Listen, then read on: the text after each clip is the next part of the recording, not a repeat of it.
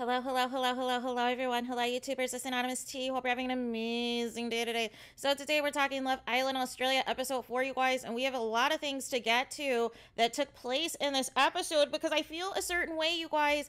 I feel a certain way. You guys are falling for the Jordan sympathy edit, and I am here to tell you, I don't know how many times I have to tell you, that none of the women are romantically interested in Jordan, you guys. None of them are romantically interested in him, okay? They are being nice to him because they don't want to look like jerks, you guys. Claudia never liked Jordan from the start, you guys. There was a reason. She was asking about the mullet. She wasn't attracted to him. She wasn't attracted to the mullet. And she was hoping that that would be a deterrent and he would not choose her. But he saw it as a challenge and an opportunity to still choose Claudia anyways because she's the baddest in the villa, you guys. She is the baddest in the villa. She is the main character. All the guys want to date her. And, you know, he thought that he could convince her that, you know, to fall for him or what have you. And it just wasn't there. Claudia even said she liked Austin from the start, but once Layla said in their deliberations that she was zoned in on him, she took a step back. But secretly, she was hoping Austin would still choose her anyway so that she didn't look like a jerk, you guys. So I find it funny that now all of a sudden people are trying to instigate and make Jordan, you know, this silly pup that needs coddling and make Austin and Claudia the bad guys for having feelings for each other, you guys. There is nothing inappropriate. There is nothing wrong that they did. You guys were what, day 4, day 5 into the season?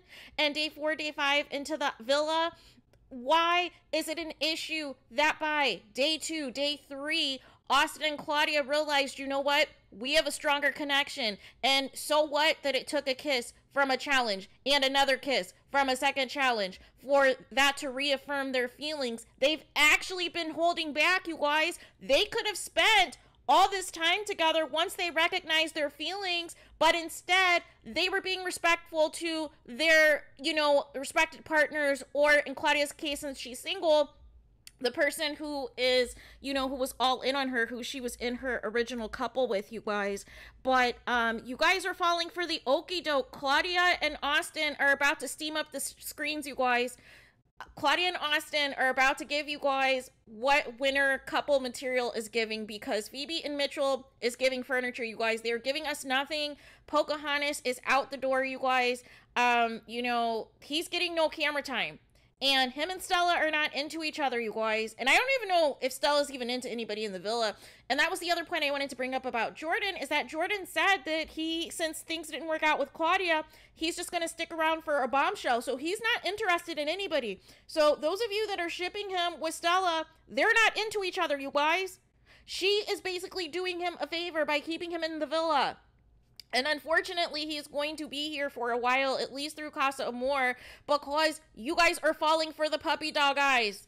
And I do not know why. The bombshells are just going to come in and bomb and use him until they get the man that they want, you guys. Don't fall for the okie doke. Also, what is next? So these guys are not into Jess, you guys. Jess is this season's Ari, to where, you know, the guys are going to pretend, and then when their real type comes in, they're going to be all over it. As far as Tack goes, I knew he was never into Jess. You know, that's cute that they have anime in common and a few other things, and they have jokes and things, but I knew he was interested in the blondes. You have to pay attention to, you know, who they're looking at versus what they're telling people, you guys. And you could see, you could peep game. I knew he was into Stella, and Holly is his backup plan if, you know, Stella, in fact, chooses Jordan in the recoupling, but he was never into Jess like that. The people who are, quote, all over Jess right now, it's because there's a recoupling, you guys. It's because it's a recoupling and they don't want to go home. I don't even think Connor's into Jess, you guys, because he's been treating her like crap. But now all of a sudden wants to be interesting and, you know, being vulnerable and all these things because now multiple men are after her. And we have to talk about how much Jess is benefiting from the fact that she is BFFs with the star of the show, Claudia, you guys. And that is an added benefit for these men to continue to get screen time. And Colum has been in game mode, you guys. He has been after Layla from the beginning, you guys. He has been after her from the beginning. There's a reason him and Tak never said who their types were, because they already knew their types, but they didn't want to look like a jerk. So they were grafting with the most vulnerable people that they knew that the men didn't like. So that way, by the time things opened up for the women that were their actual types, they could be more vocal about it and not look like jerks, and not just be out in the open from the start like what Austin and Claudia did, because they're seeing the backlash that they're getting from people being catty and, you know, pressed in the villa, you guys. So I knew right away, you know, like I said, with Talk with the Blondes and Column, that yes, he's into Claudia, but he knew that, you know, she's all in on, you know, Austin. So therefore that's not going to happen. But I knew Column was after Layla. You guys have to look back at the previous episode where Column is trying to convince Austin to go after it with Claudia, because that frees him to Layla. And that's what I wanted to, you know, really express, you guys, is we are too early in the season for people to, you know, be attached and act like they are married off. And that, and Phoebe and Mitchell, they've seemed to just, you know, already solidify their marriage, because they just have no intentions of doing anything for these next 6 weeks, you guys. Like, they're not even getting screen time for it. So there is that. But, you know, essentially that is really what I wanted to talk to. Phoebe, I don't understand why she is trying to be messy and trying to be an instigator. Like her shouting when Austin and Claudia went to have another chat because they had a second kiss in this episode from this Jenga style type of challenge. And it was steamy, you guys. It was steamy. I mean, my screen was heating up. I don't know about yours. But anyways, she's up here yelling from the balcony, trying to be messy. And I just didn't like it. I didn't like it at all. Here's the thing, you guys. Nobody is entitled to anybody. And I get that Layla's your friend and probably the person you're closest with in the villa, but she's not entitled to Austin. If Austin is not into her, why should she stick around in a couple knowing that Austin has feelings for Claudia? Knowing that Austin is not sexually attracted to Layla? Knowing that Austin told Layla that he didn't feel anything when they kissed? And that there have been sparks multiple times with Claudia? And why is it an issue that it took a challenge for them to kiss? This is what happened before, where, you know, sometimes you feel something in a challenge and sometimes you don't, but they've been eyeing each other before the challenges, you guys. They were eyeing each other before the challenges because they are the best looking in the villa, you guys. And that's just on period. So they're about to be a power couple. Also, I have an issue because we're only seeing 4 episodes a week, which I feel like is a huge mistake. We could at least get 5 episodes. I do not understand why we couldn't see the recoupling ceremony tonight, because it looks like Pocahontas is out of here. So I don't understand why there needs to be any suspense. There's nothing going to be, you know, shocking or jaw-breaking or anything unless it's Jordan they decide to get rid of. But production loves Jordan, so he's not going anywhere.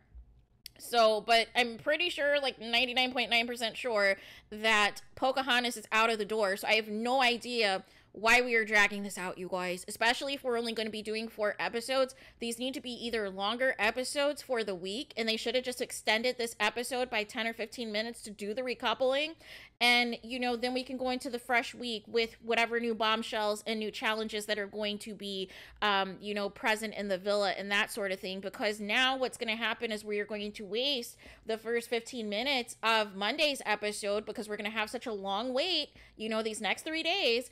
And, you know, by that point, there's been so much things that have progressed real time in the villa that we are missing out on. And also we need to call out production, because they tried to play you in the preview for today's episode yesterday by trying to make it seem like Claudia was going to move on from Austin and that she wasn't going to be anyone's second choice, when she knew that Austin was all in on her, you guys.